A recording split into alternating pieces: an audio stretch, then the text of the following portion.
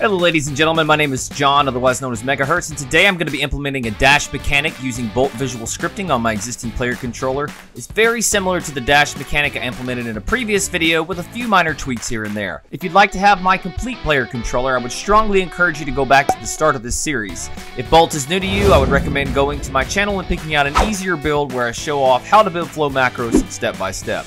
If, however, Bolt Visual Scripting isn't new to you and you'd like to know how to implement a player controller in your game, then I'll just dash ahead with this build. You're going to need a few macros for this build. In a previous video, I made a move variable force macro, which we're going to use in today's dash mechanic. And if you'd like to know how that works, just go back and watch video 2 in this series. And you're also going to need 2 new macros, the can dash macro and the dash macro. You're also going to need 4 new player variables. You're going to need a can dash boolean. Go ahead and set that to true.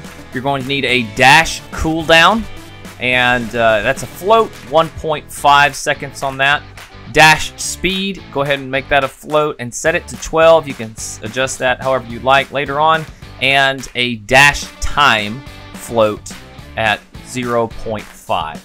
Next, you're going to need to go ahead and set up an input for the dash button by going to Edit Project Settings, and under Input Manager, just if whatever that number says for you, just go ahead and increase it by 1, go down to the bottom and rename the bottom one that popped up dash, and I have mine set to a C button. You can set it to whatever you want. We're going to make sure that that is a key or mouse button down on the X axis, and then your button should be ready to roll. If you'd like to use any of these sprites that I have in this player controller, I'll put a link in the description below. But probably one of the things you're going to recognize is that there's not a dash animation in this sprite sheet. So what I actually did is I used the cast and the cast loop, and I set the sample to 10. And so that is what it looks like. After you get your dash animation where you're happy with it, it will drop it in the animator on this entry base layer. You're going to drag it into regular mode, and I just dragged my dash animation right here. You're also going to need a new parameter called dashing. So this is a bool, so just click this button, bool, and then name it dashing. And the following are all of the transitions that you're going to need. You're going to need an any state to dash, and again, we're using that because while we're in the dash state, there's only one way you can really get into that. It's basically saying that any animation that we're running, we can change and transition from that animation to the dash animation. You only get the dash animation whenever you press one button, so that's why I use that. You're going to just, from any state to dash, you're just going to make dashing parameter true. Then you're going to need a dash to idle, dash to walk, dash to run, and a dash to fall, because if you dash off the side of a cliff, you want it to go to the fall animation.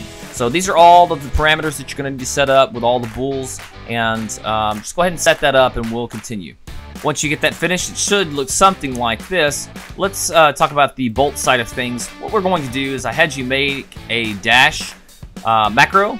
And what you're going to do is you're going to go to your player non-combat, and just in this non-combat state, just grab this dash and just drop it right in there. Right here is where it's going to be. And then you're going to make a transition from airborne to dash, because if we're jumping off a wall, we want to be able to transition to that dash by pushing the dash button. Then you're going to make a transition from master to dash. Inside of master, we are going to implement that dash button, which I have right here. So just on button input and name it dash, or whatever you named your dash input button on the input settings. Then I had that dash macro that I had you make. This is very simple to read, but basically it is that if our player variable can dash is true, and if we are moving, you don't have to have that. I just felt like it needed to be moving to dash. You can just take that out if you want and just run it right up into this branch. But if both of those variables are true, then it should trigger our custom event dash. And so from master, I have this set up with a custom argument. This little transition just says, hey, dash, and it'll trigger the transition. It goes to dash, and inside of dash, I have a couple things happening here. First and foremost, I'm going to set the dash animator bool, which is right here, this dashing animator bool that we set up. Set that to true. I stop the velocity, so if it's moving in a direction and we dash, I want it to kind of just stop for a second, or just a split second, and then dash in a direction. So that's why I did that. And then our gravity scale needs to be set to 0 during that dash mechanic so that it will stay in the air if we're mid-air just temporarily. So that's on interstate. And then we have a sequence. One of the flow sequences is going to that. The other part is getting the direction, and then it is going to add variable force, which you should have seen this in a previous video. It's very simple to set up. It takes our direction and it multiplies it times the dash speed, which is a variable that we just set up. And according to whether or not the scale, which is right here, if this is a positive number, it's going to add force or an impulse to our player controller, and it's going to go in a positive direction on the X multiplier, on the X axis. So if it's less than 0, if this number is less than 0, it'll send us back the other direction. It sets the variable, the can dash, to off. And the reason it's doing that is because I have a little cooldown timer before I want it to end that little dash effect in the air. And then when it's all done, which we have that dash time set to, I believe, 0.5, you can set that to whatever you like. If you want a longer dash, this is where you do it. You just raise that number. And then it goes to dash end. When it goes into dash end, it just triggers this custom event right here, and then it goes back to our master state. Now, on master state, I have implemented an on enter state. And what this is doing is it's basically saying, I want you to wait that dash cooldown, which remember we had it set to 1.5 seconds.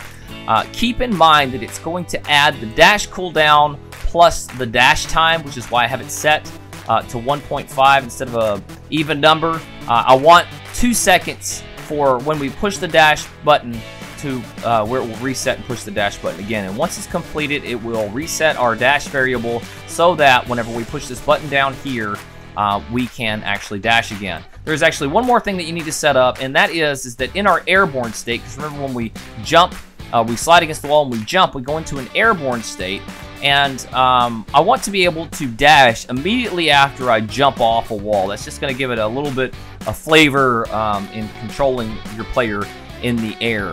And so I went ahead and had you set this up in a previous video, but in that airborne state, we're just going to copy that same dash mechanic, that same dash button that we had in our master macro, and we're just going to put it right here, and it's going to essentially do the exact same thing.